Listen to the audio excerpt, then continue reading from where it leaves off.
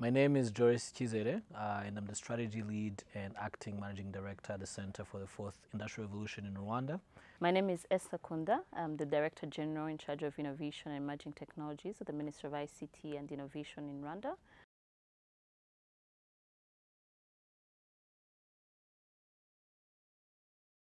What's the promise of artificial intelligence in Rwanda? So the promise of AI or artificial intelligence, as we like to see, is for Rwanda specifically, it's a very promising one.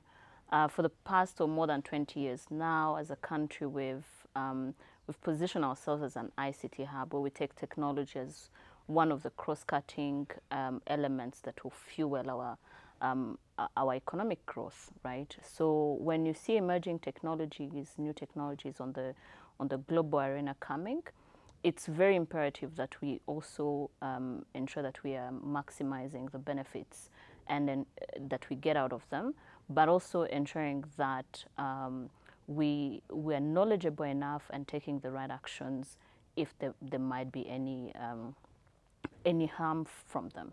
So with artificial intelligence specifically, this is one of the fastest growing technology worldwide. We've seen applications. I think today, if you're on social media, if you're using any type of technology, your phone, there's some sort of artificial intelligence happening or implementation that you might be using, whether you are aware of it or not. So that's why for Rwanda specifically, this is very important. But also globally, we've seen, and some of the main research that have been done have shown that the economic impact of is tremendous. Specifically, some of the studies portrayed this as an economic growth of about 13 trillion to be added on the global economy. So that's significant, and considering that the entire Africa does not have any significant share of that, it's in our goal or even reason for us to be able to harness this technology as early as possible. You talk about the $13 trillion global economic impact potential, the value at stake, right? So that's, of course, a lot of money. When you see a technology being pervasive or getting into becoming ubiquitous, as a citizen or even a normal person, you should care about it. Maybe you might not care about where is it being developed, but it's very good to care and know enough about how is it affecting your daily life. With artificial intelligence, what we're seeing is we're seeing the technology in itself being used for climate change, for agriculture, in healthcare, and in as many sectors as possible, and especially in how we do communication, right? And those are some of the critical sectors. Let's say, for example, in agriculture, climate change, environment as a whole. These are key sectors that affect every Rwandan, and as well as in some of the public services offerings that are out there in education. So if the way your child is being educated is fundamentally going to change because of our technology, it's very important as a citizen to understand the basics, understand how it affects you, and understand how it's growing. You've been part as at the Center of Fourth Industrial Revolution, you've been part of developing this artificial intelligence policy for Rwanda. Why do you think Rwanda as a country will need this policy? Yeah, no, that's a good question. I think we need the policy for one main reason, really. I think, like we were just talking about, there's clearly a lot of potential impact that AI can drive in many different sectors, be it agriculture, healthcare, education, like you were mentioning. So one thing is, clearly that impact is there. Then you have to ask yourself the question: how do you actually get that impact? So that means a lot of things that have to happen. There's many interventions that have to happen from a perspective of education, making sure that we're teaching the right skills at the whole value chain, quote unquote, of education, all the way from primary school, high school, university, and so on and so forth. Beyond the core education system, how do you also train existing engineers, for example, existing technology practitioners to be able to also participate in that? There's many things that have to be done from a data perspective, making sure that data is available, can be accessed in a secure way, in a private, in a way that's transparent and actually drives impact while minimizing risks. Several things that have to happen from a perspective of infrastructure and so on and so forth. So there's a lot of impact, but many things have to be put in place. And so what the policy does is help put a framing around, okay, we want to achieve this impact, and so what do we have to do to achieve that impact? So at a high level, the policy really is a set of recommendations that should be taken at a national level across all those pillars I was just talking about and more. So the policy provides a framing around, okay, these are the key activities we need to be driving at a national level. This is how we prioritize those activities, and very importantly, this is who participates in those activities, because it's clear that AI and other technologies, really, it's cross-cutting, enabling type interventions, meaning that they have impacts across many different sectors, which then means that you're going to have involvement for many different actors, and this is both actors in the public sector, actors in the private sector, but also very, very importantly, actors in the civil society as well. Can you talk to us a little bit about how the policy encourages growth and application of AI while mitigating the risks? Like what does the policy say about that? I think for this policy, one of the premise on how it was actually developed was to recognize both the benefits but the potential harm if not well, or the risk if not well managed. So that's why there's the ethical guidelines that are attached to it, and that work with it. And some of the ethical guidelines that we look at, of course, go with global principles of do no harm, ensure that your data sets that you're using are not biased. You remove bias into the data sets that you're using. You're inclusive, and everything around really being responsible when you're applying artificial intelligence. So it's very important that that we, as we embrace these new technology, especially artificial intelligence, it's very, very important that a policy gives premise to managing the risks that are there. So across the entire policy, we're calling out whether it's in public sector, while in the adoption process and the adoption journey for the public sector and as well as the private sector to really be understanding and be intentional about ensuring that there's no harm done to a Rwandan or even a global citizen who might use a Rwandan developed solution, or even a global person, someone from anywhere in the world who brings a solution to Rwanda, would be intentionally and aligning with the policy to ensure that they're not harming Rwandans as we adopt these solutions. What should we? I know this is a policy and it's government led. This artificial intelligence policy is a government led. What do you think the larger ecosystem would benefit from this? Policy, or even expect to see from this policy? What we hope to see again is, how do we go from talking about artificial intelligence as a buzzword, as something interesting that everybody's talking about, to actually seeing real, concrete products, services, new businesses being created in Rwanda and the region, really. How do we start seeing new businesses around AI being created in the ecosystem? How do we start seeing private companies use AI in their value chains? How do we start seeing the government use AI in the different public services that they're offering? So one thing that we are scoping out right now is we're designing a national AI innovation and research program. Essentially, the premise of that is we've done a landscape analysis of some applications that we think are interesting, that we think are contextual, are interesting for the local context and regional context. again, looking at some of these key sectors like agriculture, specific applications that we can apply there, healthcare, specific applications that we can apply there. So we've done a landscape analysis of some of these use cases. And the next step that we are, going to be doing is how do we then work with the local innovation ecosystem, be it innovation hubs like Norsken, where we're sitting right now, or a lot of the local universities, which we have a lot of interesting and high caliber programs in the country already and in the region that we can take advantage of. So I think what we hope to see, broadly speaking, is how do we work with the innovation community, with the universities, other innovators like I was talking about, to create, concretely create applications, products and services in AI that can address some of our biggest challenges and opportunities. So I think that's really ultimately what we hope to see in the economy, in the ecosystem. Maybe something else that I can add is around how artificial intelligence is going to change how we work and basically how we interact with our jobs, right? If I don't think there's a job that AI is not going to affect. And when I say affect, it doesn't mean necessarily bad.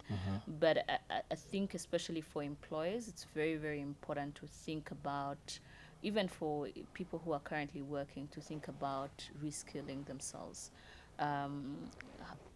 Sometimes we're so used to doing one job and we understand one way of doing our job. But with artificial intelligence, because it's changing your day-to-day or how you were interacting with your job, I think it's very important that we really maximize and understand what's the next level when artificial intelligence is now part of your day-to-day life. I believe a few years back, no one understood that a phone or an email could be an official document. WhatsApp could be an official way of communicating through work. So the same way we've adopted those technologies as part of our day-to-day work is the same way we're now going to have to readapt our different jobs to now include the different parts that AI helps us or is going to be used in. So rethinking about how our different jobs are going to be affected and reskilling ourselves. So for both employees and people who are currently in the workforce, I believe this is something to pay attention. Yeah, no, I'm glad you bring that up. I was at a conference recently where somebody said AI is not really going to replace people. Instead, what's going to happen is professionals, people that use AI, are going to replace those that don't use AI. So a lawyer who uses AI or a doctor who uses AI in their work is going to replace a lawyer or a doctor who doesn't use AI, and that's very true, because when you look at a lot of these interesting applications that are coming up, it just gives you, the level of productivity gains and efficiency gains that it can provide allow us to do a lot more than we were able to do before. And still on this point, actually, so I was just talking about specific applications that we hope to see being built, right? Be it in agriculture, be it in healthcare, education, and so on and so forth. But when you actually take a step back, right, there's the broader AI value chain. So there's a lot of things that are happening for you to see an actual product on the market. So somebody is preparing the data, somebody is doing the computing infrastructure around that, somebody is writing the program, somebody has to audit the program, for example. So you can imagine, and by audit I mean from the regulatory pieces, for example, how do you make sure that this model performs in the way that it claims to perform? How do you ensure that it's transparent or safe or trustworthy as it claims to be? So there's very many, you can imagine there's very many different other other professionals or categories of jobs that AI as an industry is going to create. So there's the application pieces, which are going to drive real direct impact to the average Rwandan, the average African, but then there's also just the whole value chain that gets created to get that application to market. So it's very interesting to see the potential impact, tangible impact, but also the potential market creation impact that AI will potentially bring to us. Who does the policy relate to, and who do you think are the key stakeholders for this to be successful? For the policy to be successful, the main key stakeholders, I would say the first one is the Rwandan citizen across, and really that I'll say that awareness of what this policy is doing and what the technology in itself is about and its applications. Of course, as government, it's our job to make sure that we're raising this awareness with different other people. But I think the Rwandan citizen is the first key and the person it relates to most. Secondly, the government of Rwanda as a whole. So when we talk about artificial intelligence, and you've talked about the key elements of the policy, we're talking about skilling. So that's education, employment, so that touches on labor laws and etc. We also look at, when we look at a robust data strategy, it's very important that different institutions that are holders of data start utilizing them, even enabling us to create an open data ecosystem within the country. The research community, the academia is very important, because I believe without creation of knowledge in the space, we would be stagnant in what we know and how we can utilize it for our benefit. And lastly, and of course, our key development partners in all areas. As we continue to talk about technology, is cross-cutting, whether you're in agriculture, health, education, etc. It's very important that we continue to work with our existing partners, the partners that helped us even when we were crafting the policy, to continue really understanding how does this affect and benefit the Rwandan citizen on a day-to-day basis. Give me, at the moment, two applications. One is like a cool an AI application that is really cool, that you think is cool. Second, one that you think is transformational in a way. One thing that we're actively scoping out right now is creating some sort of a chatbot, so an interactive voice response system, they call it IVR, which is basically a phone number you can call, and you can ask it many different information about agriculture. So it could be, you know, what's the weather going to be like tomorrow? It's going to be raining, and if so, what advice would you give me? So you can imagine, as a farmer who is somewhere, you know, in Rwanda, you want some information around what the season is going to look like, and beyond information around either pests or weather, you also want some information around actionable advice that you could apply given that information. So this is a tool that you can interact with in Kenya, Rwanda, using voice to be able to get access to that information. And again, it's basically all broad information around agriculture. It could be farming practices, it could be national programs that are being run by the ministry or RAB, it could be, you name it, any agriculture related information you can interact with this tool. So you can imagine that also helps, again, democratize access to information to the farmer, so they don't have to wait for the agronome to come to the area for them to ask questions. So that could be very, very impactful. Another really interesting application that we're exploring is there's you know, of course, inputs. So inputs here mean fertilizer, water, and so on and so forth, are typically scarce or expensive for the average farmer. So it's very, very important that they are very effective with how they apply it, both in terms of minimizing a cost to them, but also helping them apply input where it's most needed, so they can increase and maximize their yield.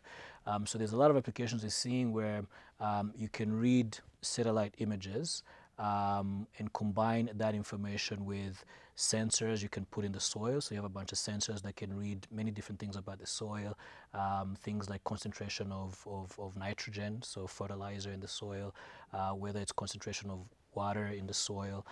So you can imagine combining satellite images, which can then read sort of like the different layers of the soil, combining it with this data from the sensors. You can literally tell a farmer that in this area of your plot, put fertilizer, you need it. In this other area of your plot, maybe you're okay, you should actually apply water instead. So with doing that, you can, you know, basically essentially moving towards precision agriculture, like the Ministry of Agriculture has been championing. You can imagine that you can use technology, again, via those sensors and satellite images to really direct farmers with exactly what they should do in what part of their field, which again would help them minimize input costs to them, but also helping them increase yields in the long run as they're applying inputs where they're most needed. So a lot of very cool and interesting potential Indeed, transformational indeed. applications. Fantastic. Thank you, Joris. Thank you, for Esther. your time. Absolutely. Good, good. Thank you.